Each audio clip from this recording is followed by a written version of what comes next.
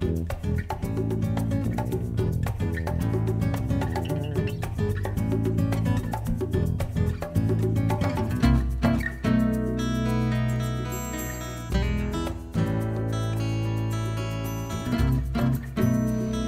there, I'm Ryan Allis, and I'm doing a video project on all that I've learned by 28.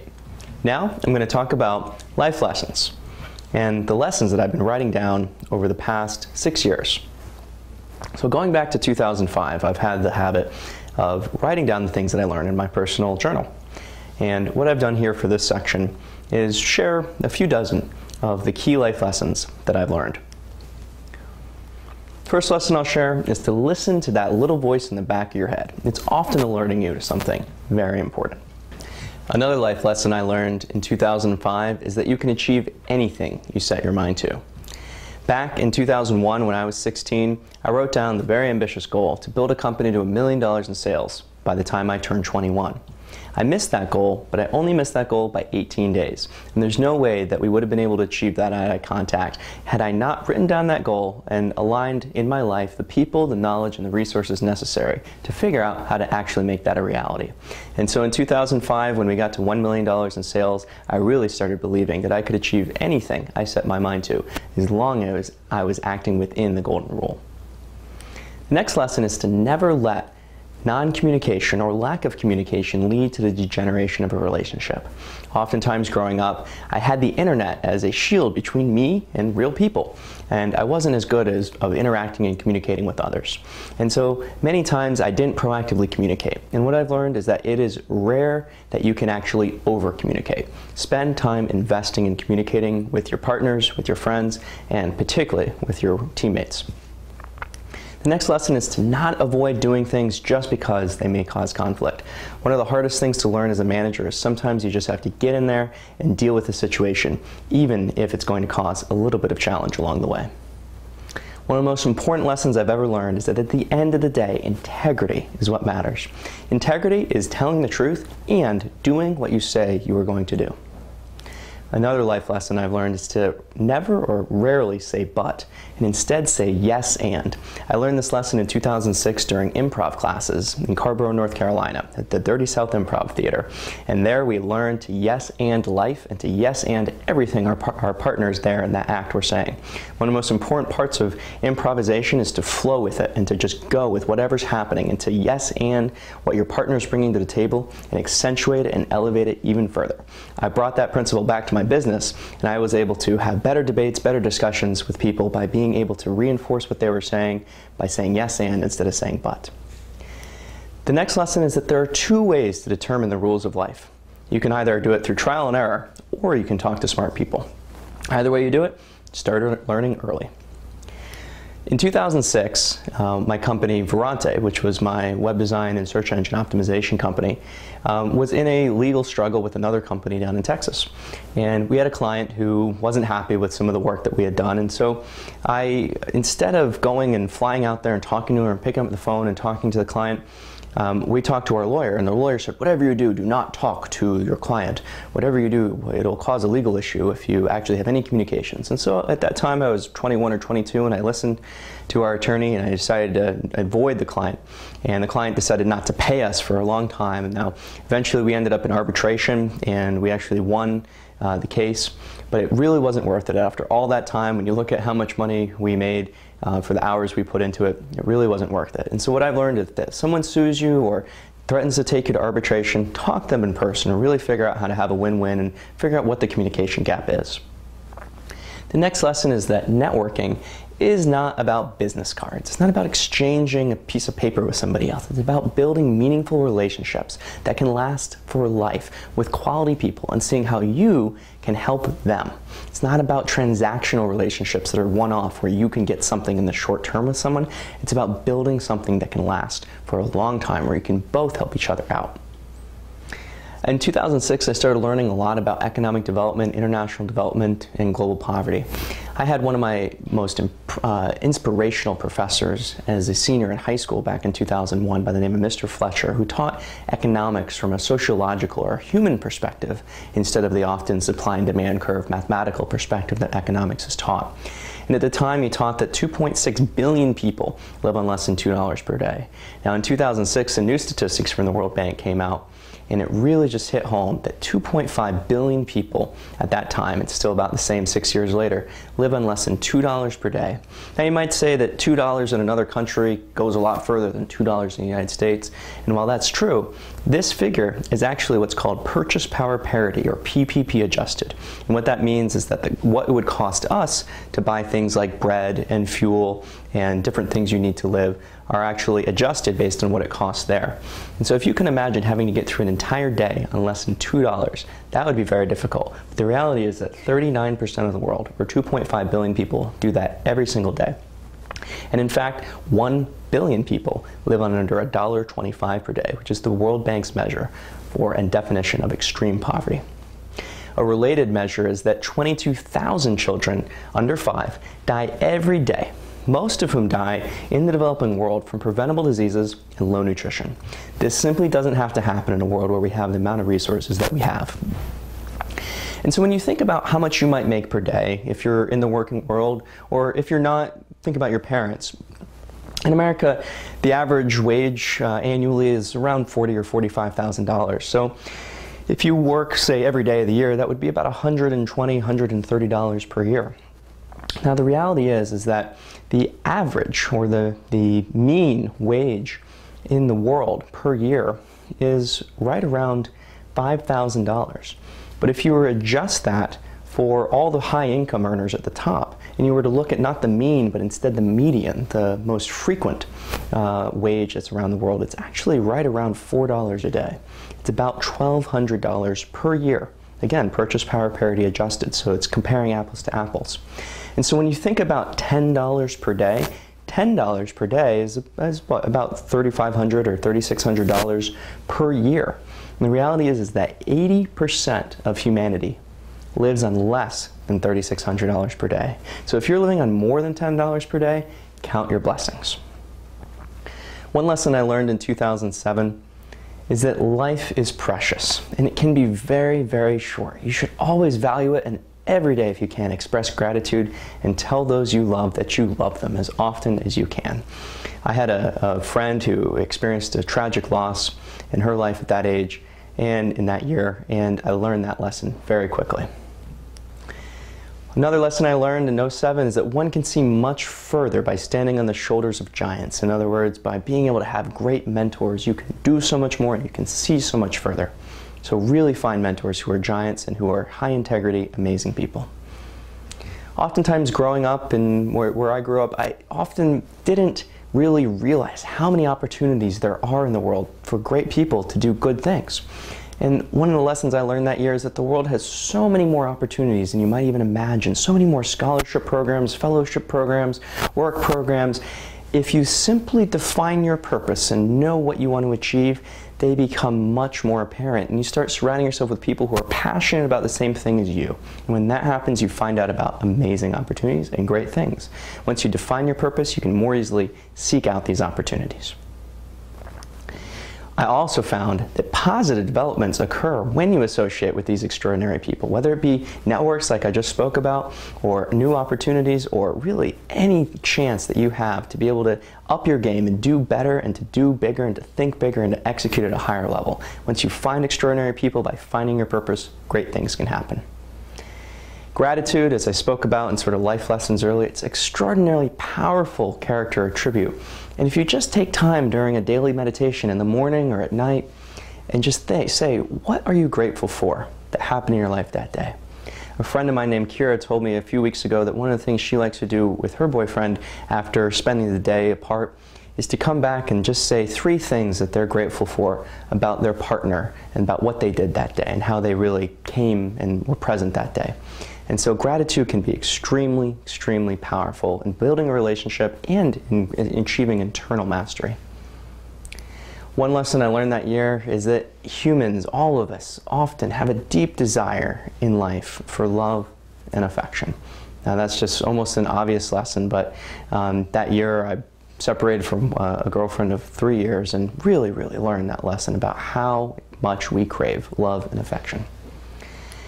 In terms of communication, I've talked about this before, but if there's one thing in life that you overdo, make it communicating with others, particularly in a work environment or particularly in a relationship, in a loving relationship.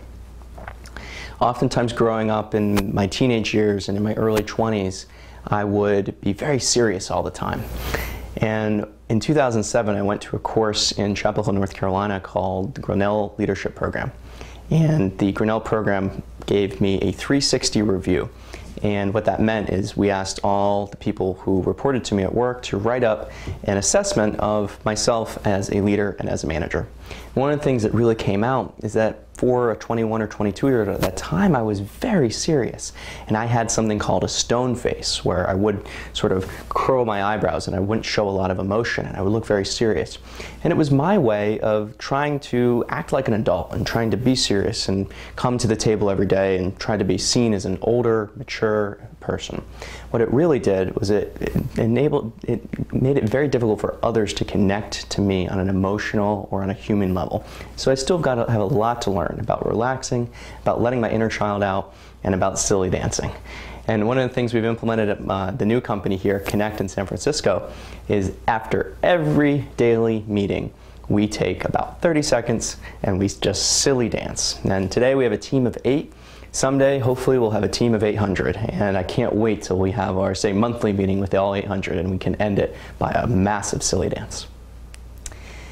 One of the lessons I've learned about relationships is after seeing a lot of my friends in North Carolina growing up and going through college get married at the age of 21 or 22 or 23, I've found that it's often better, regardless of gender, to wait until you're fully able to stand on your own 2 feet from a financial standpoint before you choose to get in a partnership with somebody else. And that's not only important from a financial acumen standpoint, from a financial safety standpoint, but it's important from a sense of self-worth standpoint. And when 2 equal partners can come together, both of whom can live apart if need be, and choose to be together to have 2 whole selves form a union that is stronger than any one of them individual, it's a much stronger bond than when 2 people have to be codependent on one another for financial, even covering basic financial needs. One of the things I've learned that's sort of obvious about having children is, if possible, wait to have children and until you can really financially afford to have children. And oftentimes, someone who is in their early 20s might make plenty of money, but many times it's not to your later 20s or after school or even into your early 30s until you really have enough savings in the bank to be able to afford to raise children and to really have great children. And so something for me that I've wanted to do is delay having children until probably later in life, maybe earlier mid-30s. Something I learned in 2007 when a good friend of mine became very sick is that good health is just everything. And investing in healthy eating, investing in exercise, regardless of your age, is critical to your daily performance. Many people have a sense in their mind that not a lot is possible. And what I've really found is a lot of limitations are self-imposed, or they come from friends who are saying, oh, don't be silly, don't even try to be ambitious. Earlier in this project, I talked about aligning yourself with people that enable you to tell you that you can do anything you set your mind to. So whether it's your friends or your own self that's limiting yourself, don't let them. Oftentimes people fear criticism. And what I've found is that one way to avoid criticism is to do nothing in life, to do nothing worthwhile. If you do nothing, the world will leave you alone. If you do something, if you try to put yourself out there, if you try to do something that's a little bit abnormal, oftentimes you will be criticized. And that just comes with the territory of trying to be a leader, trying to be someone that might be in the public eye. And so if you really want to make a huge impact in the world or to live a public life, you have to learn to deal with other people criticizing you. It's one of the hardest things to learn. And when that happens for the first time professionally, it can be very challenging to deal with. But getting through that and getting to the other side will enable you to become a much more effective leader and manager. Going into 2008 now, the lessons that I learned that year, one of the first ones is about arrogance. And growing up, I always thought arrogance was just overconfidence. And to me, actually, arrogance is not overconfidence. It's being dismissive of others. I'm a pretty confident person, but I hope I don't come across as arrogant. I hope that I come across as valuing everyone, regardless of where they're from, regardless of their background, regardless of their perspectives, and recognizing that we all have amazing gifts to give the world, regardless of really anything. And so you can be extremely confident, but as long as you're not dismissive of others, that is okay. Lesson I learned about in 2008 after seeing some of the scandals that came out in the political arena that year was to never cheat on your spouse, period. But especially don't cheat on your spouse if you're planning to run for national political office. Now, I'll leave those people to be nameless, but there have been some very high-profile cases of people who have ended up ruining their political career by not being faithful to their partner, to their lover, to the person that they've committed to. One of the lessons I learned in 2008 was that it takes years, probably 10 years, to become great at something. And so in a 60 or 70 year productive life, you can only really be great at 6 or 7 things. It takes about 10,000 hours to become an expert at something, they say. And that ends up being around 10 years.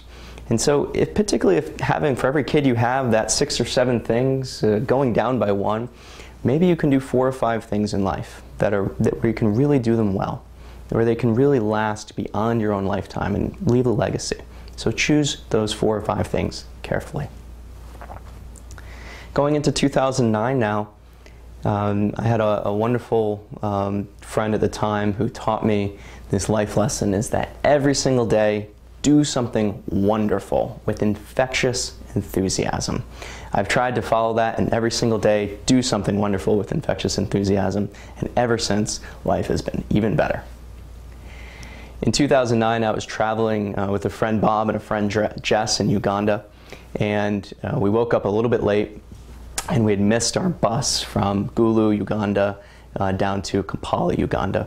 And I woke up and I was fumbling for my alarm clock and spilled milk all over the place, and out of my mouth just said, "Okay, good."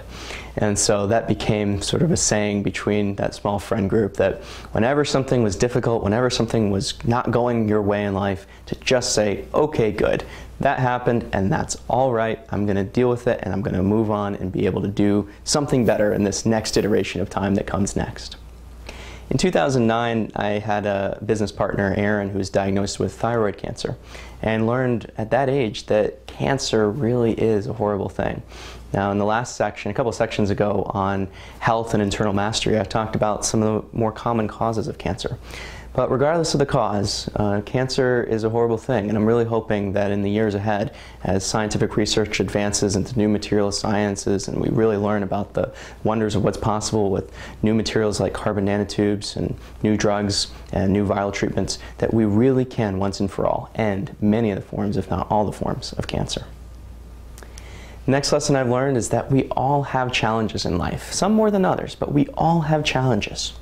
And it's really how you interpret them and respond to them and react to them that counts. Another lesson I learned that year is that generally people act consistently with what is expected of them. That's one of the reasons that prisoner recidivism is so high. If you label someone a prisoner, if you label someone a miscreant or someone who is a criminal, if oftentimes by being punished rather than rehabilitated, go back into society with that sense that they are still a criminal, they are still a prisoner. If they haven't been fully rehabilitated mentally and had their psychology changed such that they recognize that they were someone that committed a crime against society, but they are different now, and in the future they can choose to live a different life, you often find that recidivism is lower. And so generally, if you can expect great things from your partner, expect great things of people out there, they will often act consistently with that expectation. One of the lessons I learned in 2009 after seeing some really interesting statistics about happiness in the United States is that most people in this country consider themselves not to be authentically happy.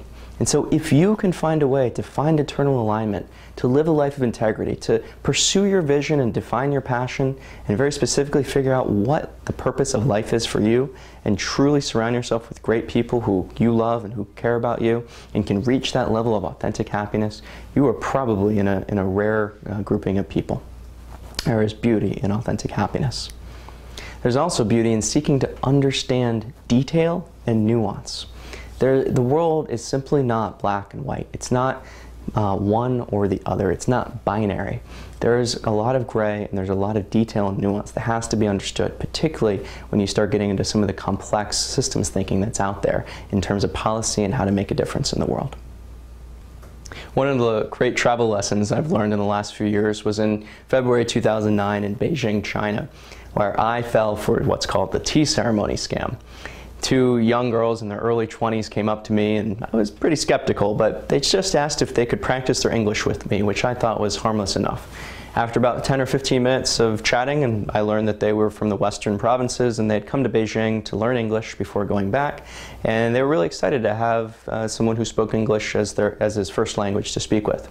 They asked me after 15 minutes of chatting if I wanted to grab tea with them nearby at a local tea and coffee house, and I said sure, thinking that that was a pretty safe thing to do. We walked for 5 minutes, went into the tea shop, sat down, tea came, and had a wonderful time at about 13 different types of tea. And at the end, got the bill, and I hadn't even done the currency calculation conversion in my head, but at the time, had a BlackBerry and internet access was working, and I did the currency conversion back in the dollars, and it turned out it was $380 for the tea. And we had never even seen a menu with the price on it. And that was a very clear example that oftentimes you need to be careful who you trust when you're in a new environment, and to take time and be very aware. The next lesson I learned in 2009 is to not really do too many things that you wouldn't want on the front page of your local newspaper or even the New York Times. In today's age of social media, pretty much anything and everything eventually gets out there into the public eye. So live a high integrity life, be honest, and don't do too many things you wouldn't want on the front page of the New York Times. Going into lessons learned in 2010 now, I learned that year to ask for advice more often. I found that oftentimes I tried to do everything myself and wanted to figure out how I could just take on the world. What I realized is that in a company where you've surrounded yourself with great people, not utilizing the strengths and knowledge of those people is really a waste. I also learned in 2010 to travel the world for at least 3 weeks every year. I find that some of my biggest moments of inspiration, my biggest eureka moments happen when I'm in a new environment. And so whether it's going to Kenya or Uganda or Rwanda or Central or South America, I try to do my best to at least take a few weeks off every year and travel. One of the other lessons I've learned over the last couple of years is that investing in Africa today and many of the countries there is like investing in India 27 years ago in the mid-80s. There are tremendous economic and business opportunities there on that continent, whether it's Kenya, Uganda, Rwanda, Tanzania, West Africa and Ghana or Nigeria or parts of South Africa or places like Botswana. There are tremendous economic opportunities on that continent. It's no longer a continent that's seen by many as a place where you can't make a return through investing, and a lot of capital is flowing there now. If you want to invest for the long term, I encourage you taking a look at companies that are growing in Africa today. Today, the continent has over 1 billion people, and by 2050 is on track to have about 2.5 billion people. A huge market opportunity in which you can do well and do good at the same time. Last lesson I learned in 2010 is that nearly superhuman feats are possible when you're deeply passionate about your mission and you align what you love and with what you do. In 2010, my business partner Aaron and I rearranged some of our company's philanthropic giving, and at iContact we created our 4-1s Corporate Social Responsibility Program, and we realigned how iContact gave back to the community. And when we did that, I became deeply passionate about iContact at an even greater degree, because I knew that every time we grew the company, we had a philanthropic program in place that would scale with that growth. Thanks for watching some of these life lessons learned. I look forward to chatting with you again soon.